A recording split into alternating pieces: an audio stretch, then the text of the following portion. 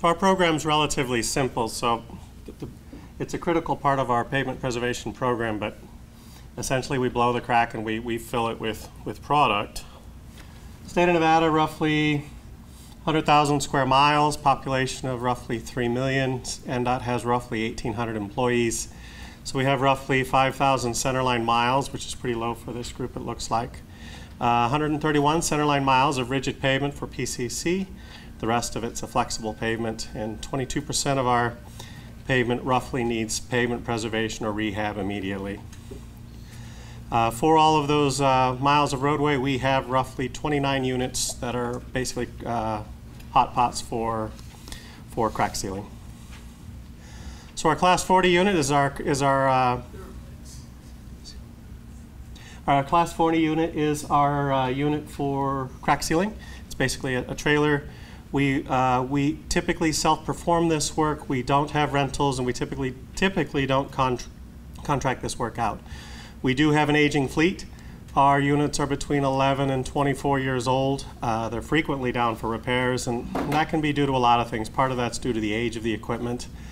Part of that's because some of our guys really hate this work. Occasionally we'll find a rag in the Craftco pot while we're working. So the rag goes in and it's down for 2 weeks to a month. So part of the problem is we have a pretty green staff. We visited each of our major maintenance areas, went around, introduced ourselves, asked which crew they were on, and we asked how long they've been with the department. It turns out being with the department for 5 years is senior, and that's amazing. And that's going to really hurt us bad. So somehow we need to do something ourselves to make state employment more desirable. And I know one of the problems is our benefits are dwindling, and even if they give us pay raises, the take-home pay gets cut every year, so that's something we somehow have to figure out and solve. We have a bunch of different variety with our Class 40s. Small list of those. It's one of our Bearcats, another Bearcat. That is the newest machine in our fleet. That's a 2004 Craftco EZ machine. We use open term contracts to purchase our product, and while in theory all products are equal, asking our maintenance folks, all products are not equal. What's most important to our guys is we want product that basically won't track onto the roadway after we place it. We want it to set up quickly, but we want it to be fluid enough so that it doesn't gum up to the machine. Some of that's technique of our guys, some of that's the product itself. So we have an open term contract with Craftco. 4 different types of product they provide for statewide use, and we use this stuff all over the state.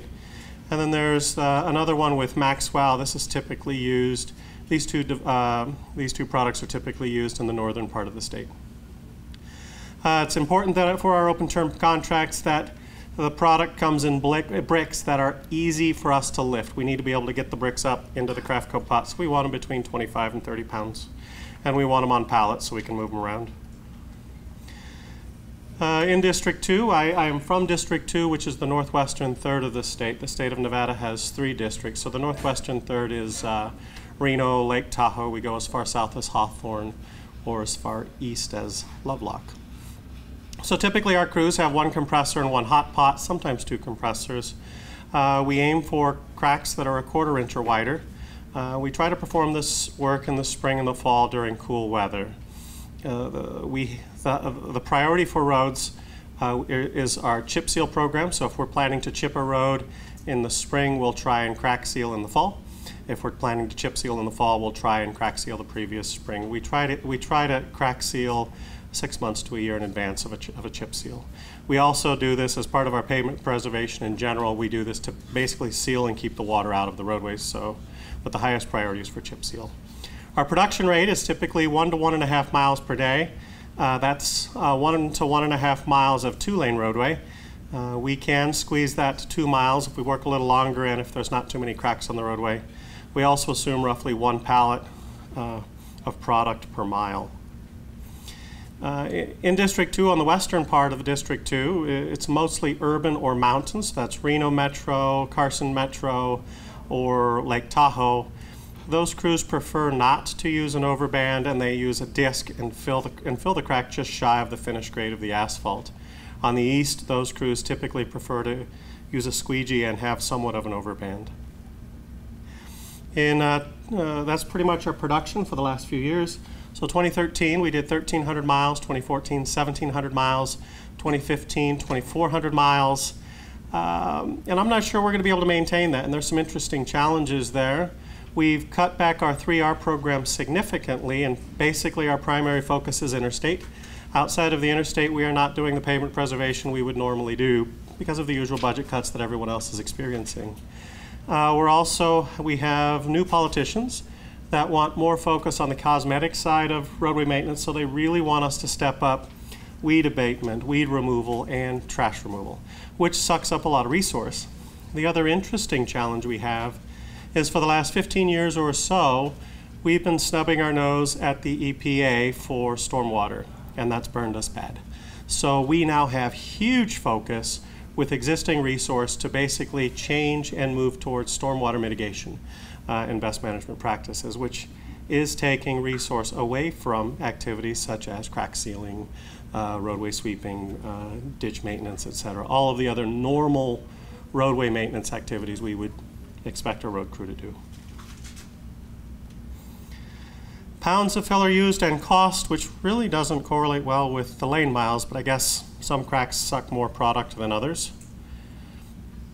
And labor hours that we spend doing crack seal per year, which is significant. These are statewide numbers.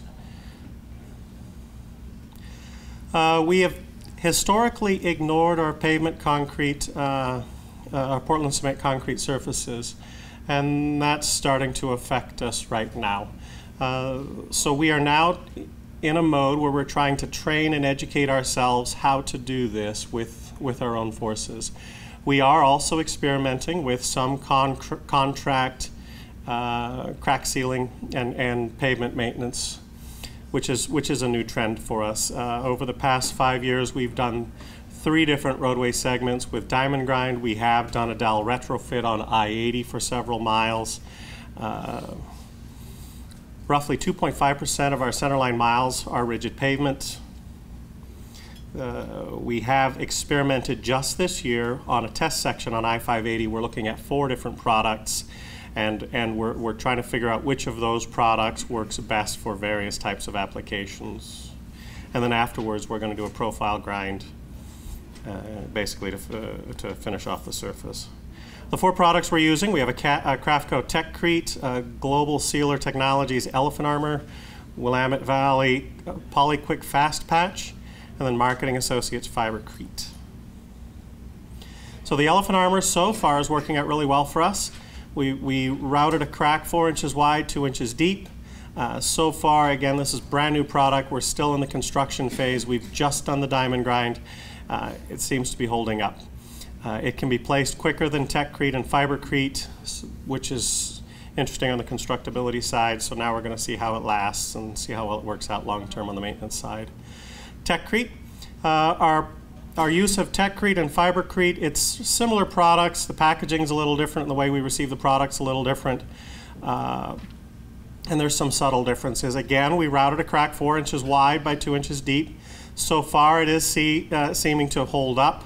It's also, we learned it's important to communicate with our vendor. We didn't tell our vendor we were doing a diamond grind after we put in the product, so the bulking stone didn't go in. We tried to diamond grind without the bulking stone and made a mess. So after we added the bulking stone, everything seemed to work out just fine. Same with the Fibercrete.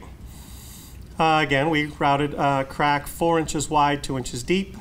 Seems to be holding up great. Again, we're still in the construction phase, but so far our application seems to be solid and it seems to be working out fine, and it's holding up to the diamond grind. The Polyquick Fast Patch, minimum preparation required, did not need to be routed. We basically sandblast, clean, blow, and then put in the product. We've had multiple failures so far. That's not necessarily a reflection on the product. That's more likely a reflection on our experience with the product and with PCC crack sealing in general. So we're going to try and work more with this product and figure out what it is we need to do differently to make this product work. We're also experimenting with our maintenance crews with various different types of products. I know we're working with Craftco on a crack sealing product, basically from the maintenance perspective, something we can do better than cold mix asphalt thrown into a patch. That's just historically has worked poorly for us. We have some challenges. Like every agency, we have aging equipment. We're looking to find a way to rent or lease equipment. We have typically augmented our fleet because of our inability to replace or augment the fleet with owned equipment. We have an aggressive program to rent equipment. We rent water trucks, sweeper trucks, self-propelled brooms, or street sweepers. We rent pretty much anything we can get our hands on. We rent crash cushions. We rent Vector trucks for $12,000 a month. So we're going to try and find a way and see if we can rent some of these hot pots to be a little more reliable and to basically step up our production rate. Looking forward, we're working towards a more aggressive PCC crack sealing program. Look forward to renting new equipment and then looking at new sealant products. I guess some of the challenges I kind of glossed over. We have had significant reductions in 3R funding, which increases the expectations for our maintenance crews to hold our roads together. We basically have the same number of crews we've had since the 1970s, but more expectations. So that's really not a realistic expectation. We do have a high attrition rate. We have lots of new people, and some of these people we pick up from construction, but typically what we're hiring, for the most part, we're hiring people with no construction experience, no maintenance experience, and we're training them. We're training them with on-the-job training. We cut back on our formal training programs. We've cut back on our rodeos. We cut back on our maintenance academies as cost-cutting measures, and that's simply not going to work for us anymore. So our human resources is going to partner with us to redevelop and even by contract, if necessary, to reestablish real training programs to basically hire people and turn them into roadway maintenance employees. So looking forward, more aggressive crack sealing program, working towards renting new equipment, and looking forward, we're looking at new sealants and products. That's pretty much all I got. Alrighty. Thank you.